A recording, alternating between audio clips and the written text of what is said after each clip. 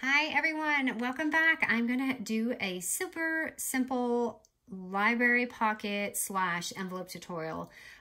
We've done library pockets. I have at least 2 or 3 videos with them, but I kind of wanted a shortcut way to do it because the cutting, and I'm just like, oh, sometimes I don't want to make a library pocket because of that.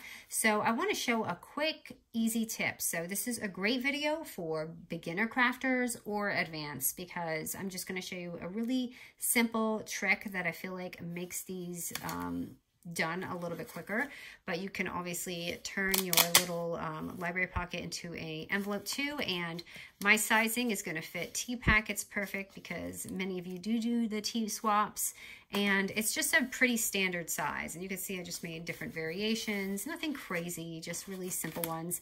And yes, I'm using double-sided paper for some of these, but I did do one with single-sided paper, so I'm going to do both today.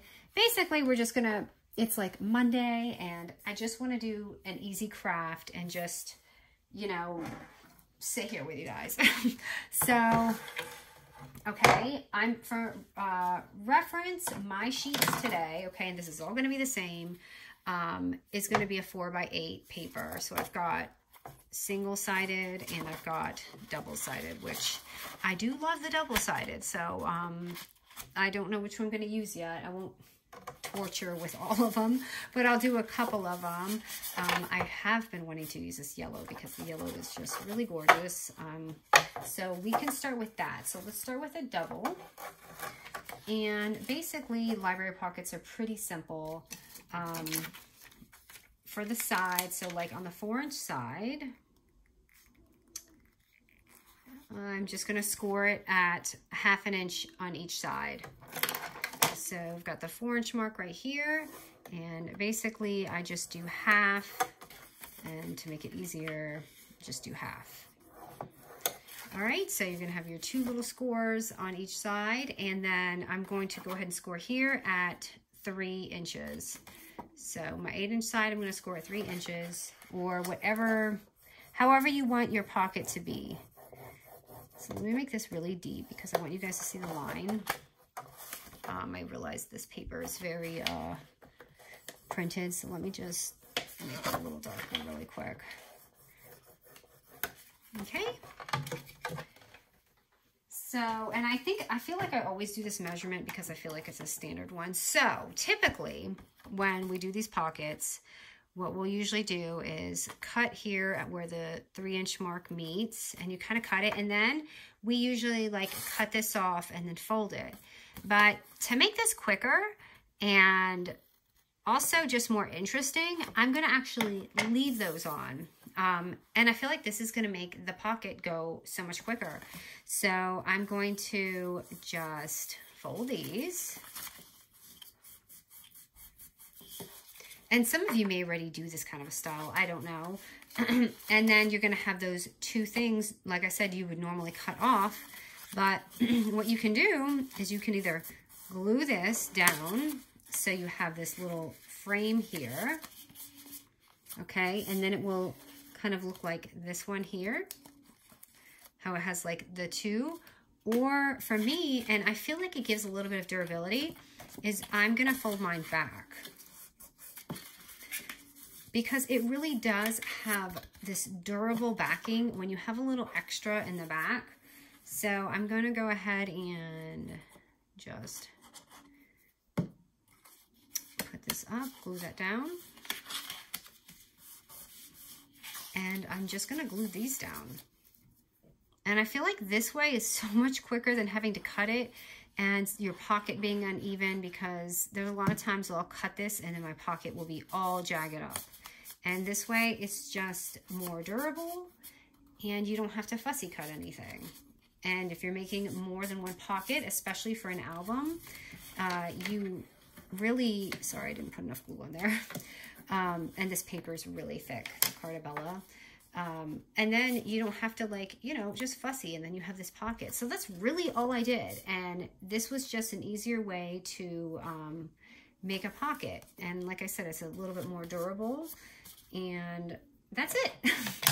So now I'm basically just decorating pockets with you guys, and I'm just gonna, and this is my favorite, and I've said before, Library pockets are one of my favorite things to make because I find it so relaxing, and I feel like there's so many different variations that you can do for it. So I'm going to show you. So, okay, so you see how we made this little pocket. If you want to make the envelope, all I do here is take it and basically just score it, and I give it a little extra wiggle room. It's really just preference, but like at the 1.5 inch mark, I kind of give it a little bit of space. As you can see right here, but I mean, it's really just preference of whatever you're putting in there. Where is my thumb notch? I should have done that. So you can do a little thumb notch here. And then when you fold it, you're going to have this pretty little strip right here also that makes it a little bit more interesting as an envelope. So you can obviously do this with a regular size envelope because you know you have lots of cutting to do. So now you don't have to cut it. You'll just have like this little decorative strip, and it looks like you know, purposely decorated it. But really, you were just doing something easier. And I love the bungee with this. I'm going to pop this on. So you guys are really loving that flip look and the vellum. I'm so happy. I had to rest my brain. So I have a few albums that I'm going to be doing. And yes, the embellishment album was on there. I have a couple of requests that I've been working on. But one of them I'm just kind of stuck at. So I didn't want to touch. Sometimes I start a project and then I go back to it. But I'm working on a recipe album, a traveler notebook album, and just some random ones. Like, oh, I want to show you this. So this is going to be like an easy, lazy Sunday type tutorial. But I thought these pockets actually go perfect on it. So I wanted to upload this before I uploaded this one. But you could also like put it on the back of this. And if you don't put this little flap there, I think it'll be more even. But I really like this here. This was inspired on Pinterest, this little thing, this closure. But I thought that was really sweet. And I'm just gonna add a little butterfly here.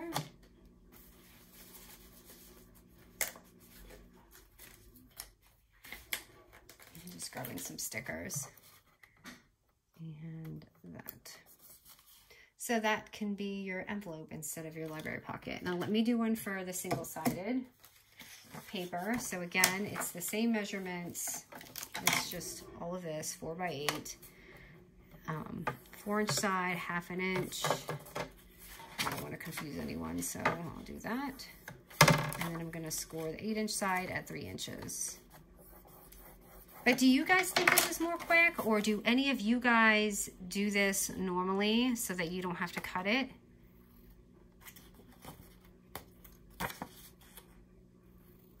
Because otherwise you would be doing this long strip and it's like, you have to cut it and then just worry about your backing being even.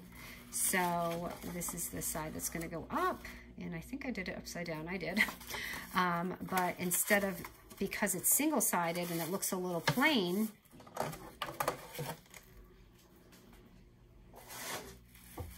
I'm going to fold it in instead of back.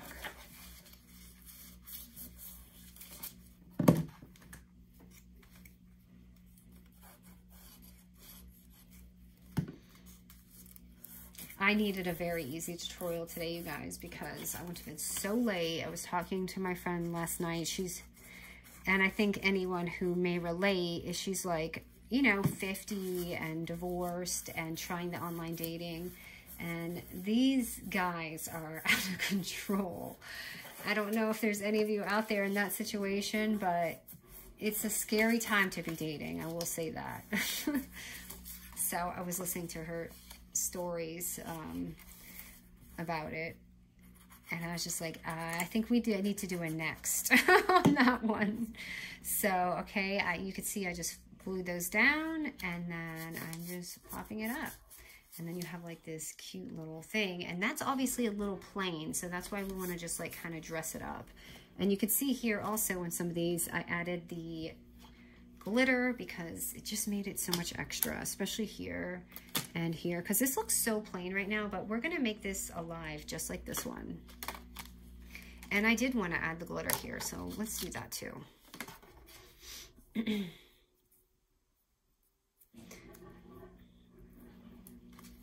So I'm going to add the red line tape because again, it's my thinnest one right now and it's catching on every single thing in my drawer.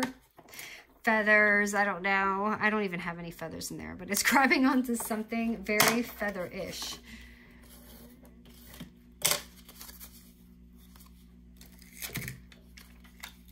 And then I also put the little Velcro too that I got. Oh my, I got a glitter bomb going on in there. See, you guys see that I used the bone folder and it still does not work for me. It's like, get on there. See? You guys witnessed it. I did use it. Let me try this side. All right, this side's gonna come up for me. And I've got this really bad pile of junk slash glitter on here.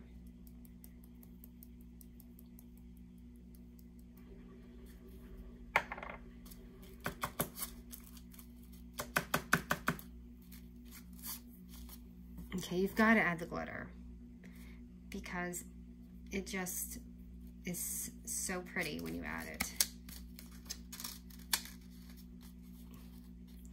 I mean, it's just so much more extra, isn't it? All right, and then we're gonna do it again right here before we start decorating this. Sorry, I know the red line tape is a struggle.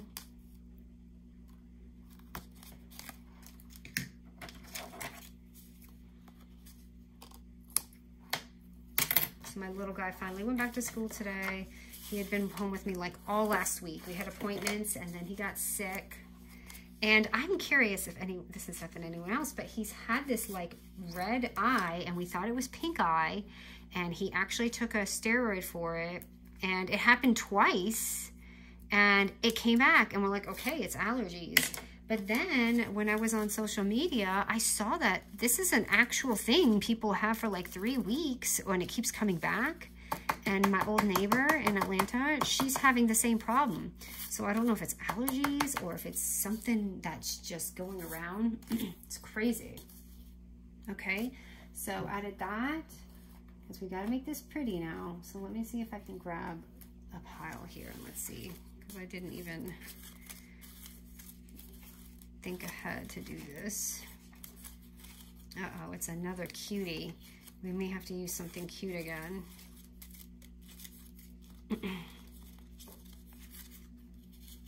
Oh, that's pretty too, though. I think I'm going to use something like that.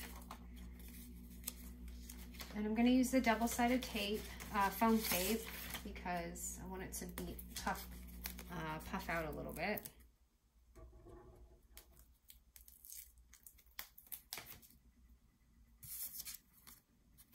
I feel like I used something like this in my other album. Did I? I might have. I might have used something in the other album that we did. But whatever, it's calling my name again, so we're going to use it again. And it's just too cute on here. I'm going to add some puffy hearts. Sorry, it is a lot of glitter going on over here. And then for inside, I need a tag, so I'm just going to borrow one here. So you see how it's kind of like, obviously if you fill this up, you're not going to see that, but what you can do is just a little trick like this. So if you're using that plain sided paper, you can just kind of take a little clip and add it on there. So you're kind of just like hiding it, but the fact that it has that. But again, if you're putting something in there that's high, then you're not going to really need that. So that's what I basically did, was just kind of stuff it. And I don't have anything to put in here. Maybe a glitter? I have some cardstock here. You can add some glitter in there, or maybe even behind it.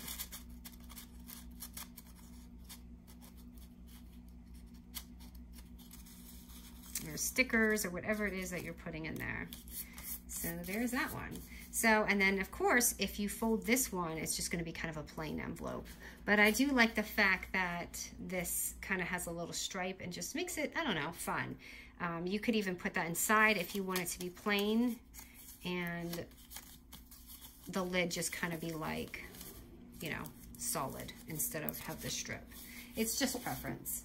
But anyway, this was just a simple tutorial that I wanted to do with you guys. Especially because it's Monday. I was going to do another one, but I feel like my desk is just too messy right now. I'm going to end up regretting it, but I'm just going to add some of this pretty glitter on here before we go. Just to make, because I didn't add too much on here, so I want to add a little bit more.